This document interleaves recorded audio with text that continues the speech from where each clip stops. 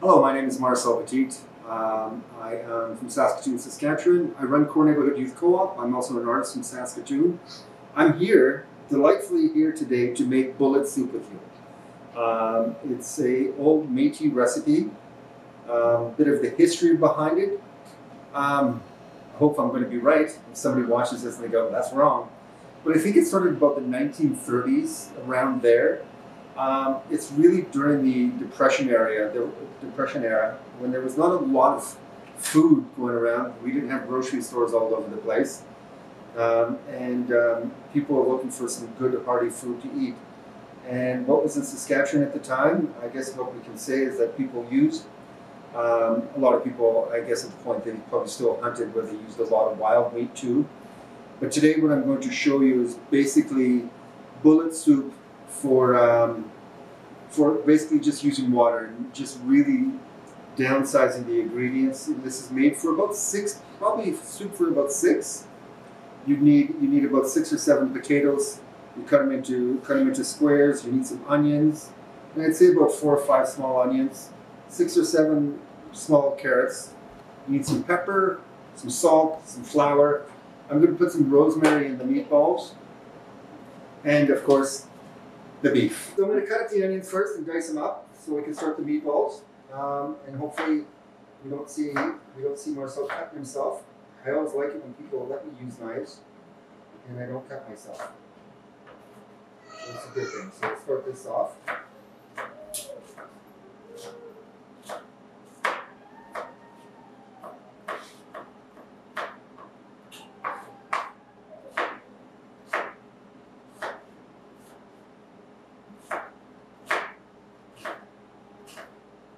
So the one thing that I could tell you about making this soup is usually done, and my mom did it for the longest time, is that this was really made for New Year's.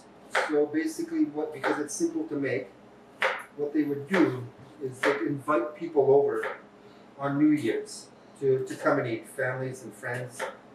And my mom every year would have a bowl of soup on all night on New Year's. And whenever somebody would knock on the door, she'd wake up at any time of the night, whether it's 2 o'clock in the morning, 3 o'clock in the morning, and she wouldn't judge anybody, she wouldn't disrespect anybody, nobody would disrespect her, but they would come in for a nice bowl of soup and a piece of bannock.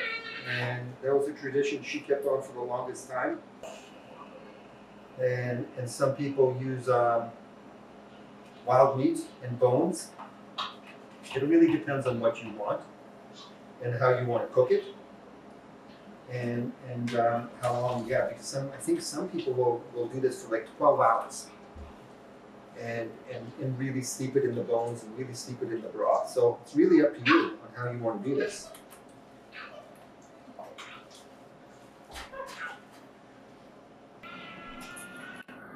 So you just calculate how much pepper you want. If you want a tablespoon, put a tablespoon in.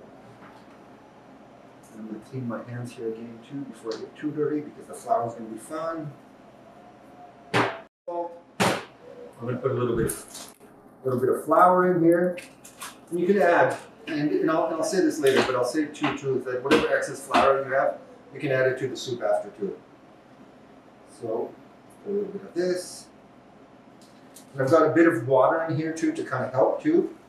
But if you need to add more water to kind of help, you can too. But it seems that it's working now. I'm going to use this word. You smush it up as much as you can.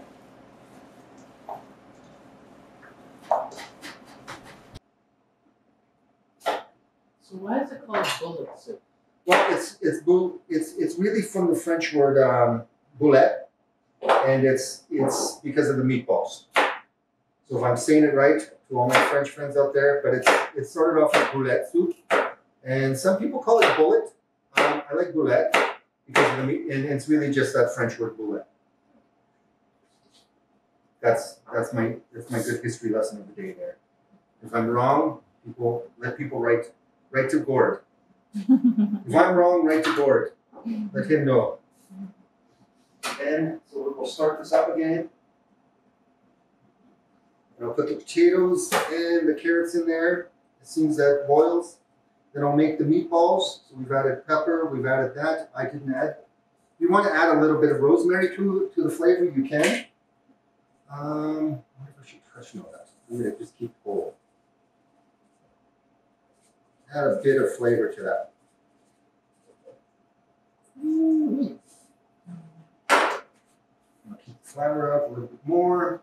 I'm doing a pretty good job. I haven't stabbed myself. Nothing's burning down. I'll wait for that to boil. And so I'll put these in now. And let them start cooking. And then we'll put the, I don't know if I can use it all because it's a small bowl, right?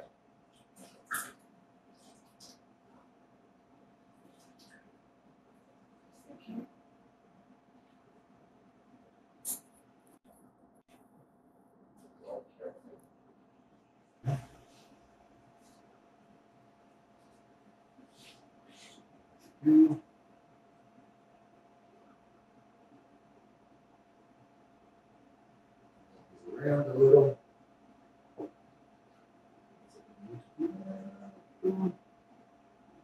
So again, you can just put you can brown the meatballs if you want. You can just put them into the soup and let them cook in there.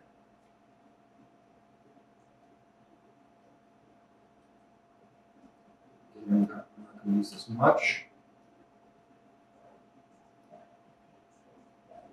I'll just wait for everything to boil over here. Let's do its thing.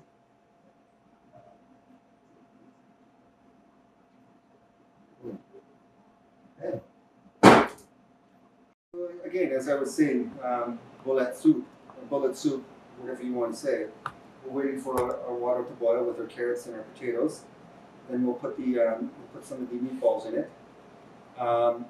It was always beautiful and amazing that I learning this from my mom and her allowing people just to come in at all times of the night on New Year's Eve, whether they were too happy to be in the house or not. She wouldn't judge, she wouldn't discriminate. She would just sit down with them and give them a piece of bannock and give them something to eat. And I think a lot of people just respected her enough that they wouldn't come in to bug her. They would just come and eat and then would leave and have a good conversation.